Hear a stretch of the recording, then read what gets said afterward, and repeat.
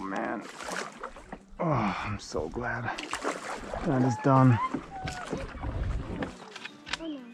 I've never been so glad to be done with a portage than I am right now. And I don't know what the rest of the day has in store for us. I know we got another big portage coming right up, but it can't be as bad as this one was.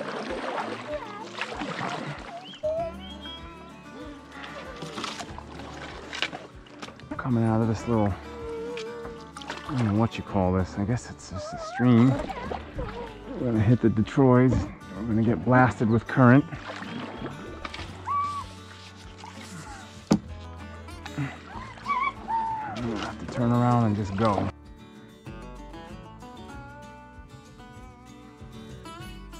In the summer of 2019, my dad and his uncle left town on a great adventure in an open canoe to cross the province of Quebec from Hudson to Ungava Bay.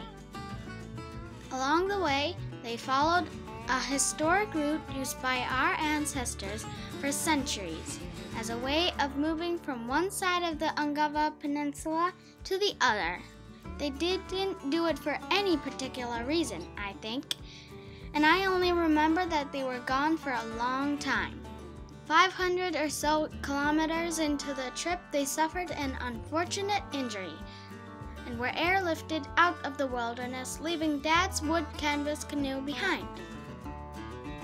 Dad obsessed all winter about that abandoned canoe, and when the virus swept across Canada and shut down all access to northern Quebec, he saw an opportunity and an excuse to make the rugged journey again in an attempt to retrieve it.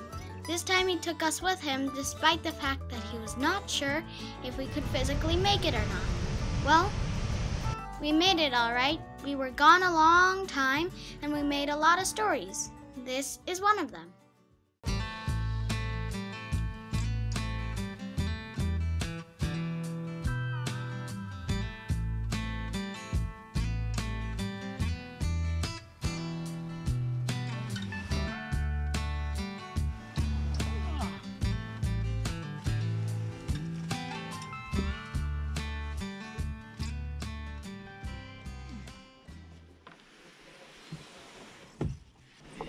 Dad, isn't this dangerous? Yeah. Not good for my back. It's the only way. Georgie, hold the front of the canoe down, can you? The very front, hold it down. Can you pull on it? You got it? Okay, don't let go. Good job. All right, we got it. Okay. All right. It's still... That was the job I've been stressed about. I remember this hill. But we're on the top of it now. We're going through the woods now.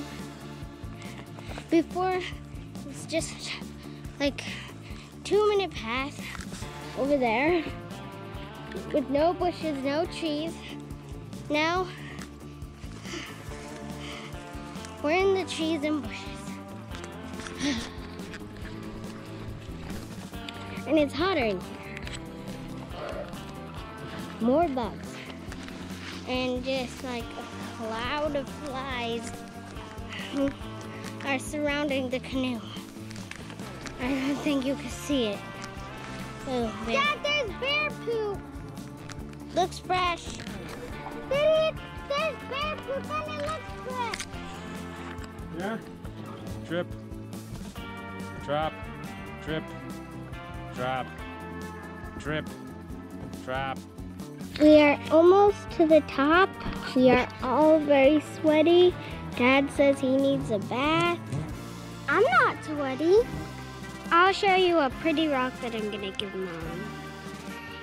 Just wait. Get it. So we're almost to the top. Dad needs a bath or a shower, and look. We all need one, but Dad mostly needs one. He's so sweaty he can't move. So sweaty and sticky. That's what he said.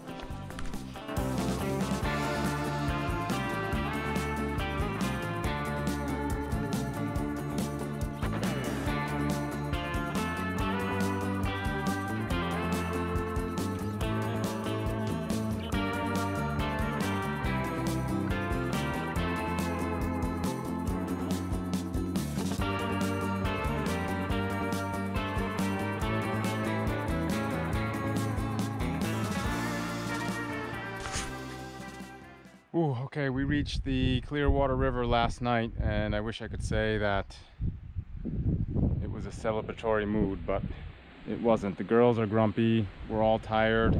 The weather hasn't been great, it's been real windy. We've been fighting headwinds for 4 days. I haven't been filming much. The GoPro is running out of memory card space already. And my Sony camera just feels so cumbersome. Not to mention that it just hasn't been a priority. I mean, by the time I get to camp, take care of the girls, set up the tent, get the firewood, make the fire, cook dinner, have my tea, I'm exhausted. So I guess those are excuses, but that's what's happening. So Clearwater River, we have hopefully 3 days or 4 days of paddling to the cabin. We'll reach our food supply. I've been here before.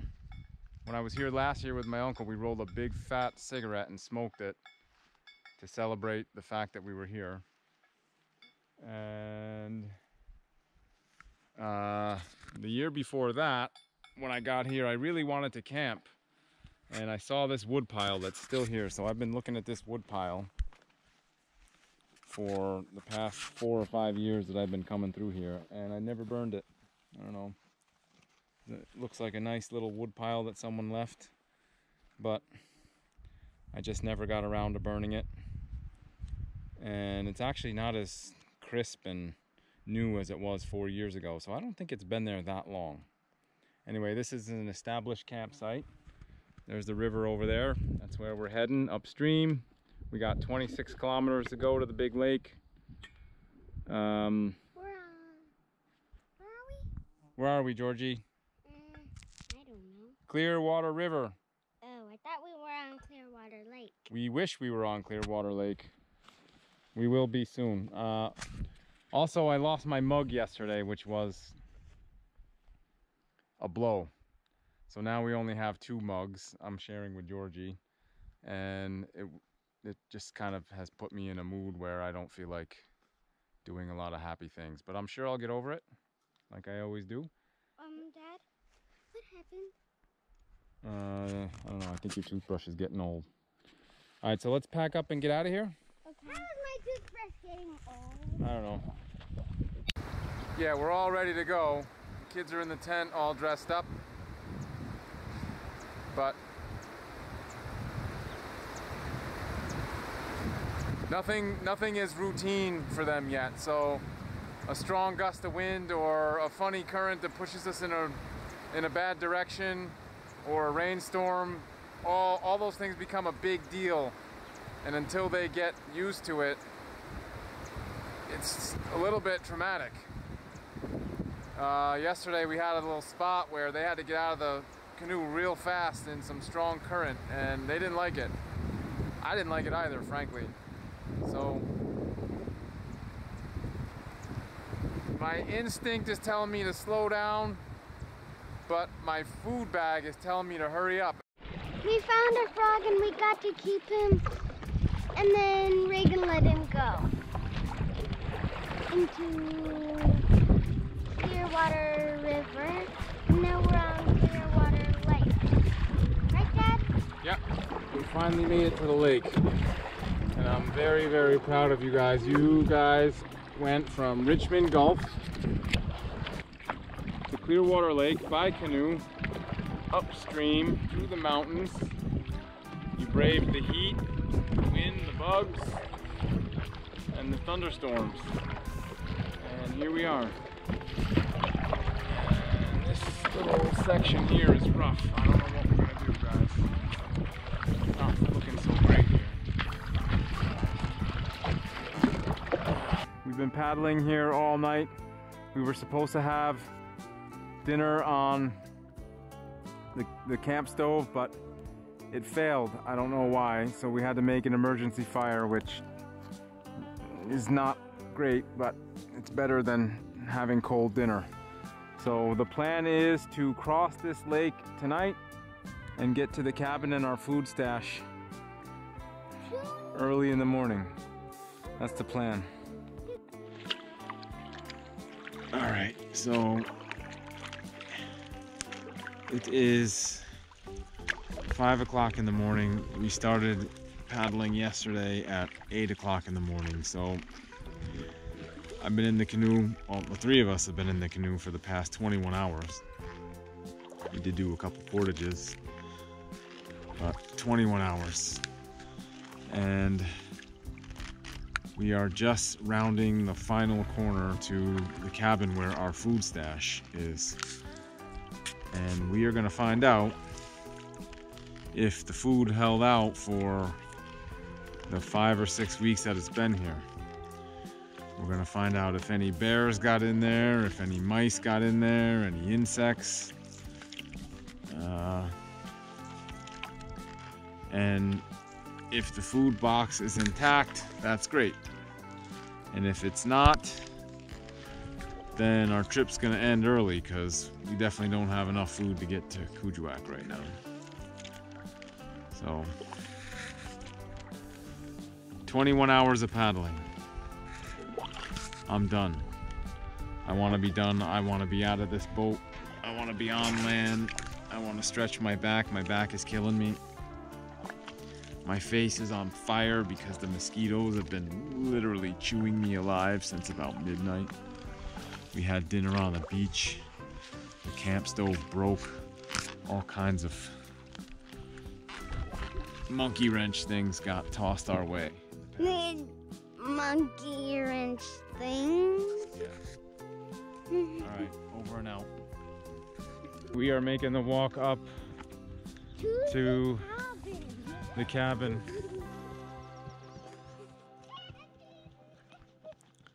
Georgia's very excited. We're gonna find out. We're gonna find out right now if our food made it. It's actually a big moment of the trip. I've never done a trip with a resupply in my life, I never liked it, or I'm not proud, or I don't know, whatever. I don't know how I feel about that, but how do I feel about that? I prefer trips that keep you self-sufficient the whole way. But with 2 kids and, you know, the scale or scope of this trip, I don't feel bad about it. I don't feel bad. There's not much in that box anyway that is going to be too exciting. What? You see that C mark? Yeah. That's what Ariel has on her house. Yeah? That's how I know which house is Ariel's. Yeah, is this Ariel's house here? No. No. You know the Ariel in my class? Here we are. I am really nervous. Dad, your echo! You hear my echo? Yeah? Come on, girls. Somebody knock on the door. The mess here. That wasn't. At least there's a huge kettle. That mess wasn't here last year. At least we have water. Yeah. I saw. Knock on the door, Georgie. Dad! Little pig, let me in.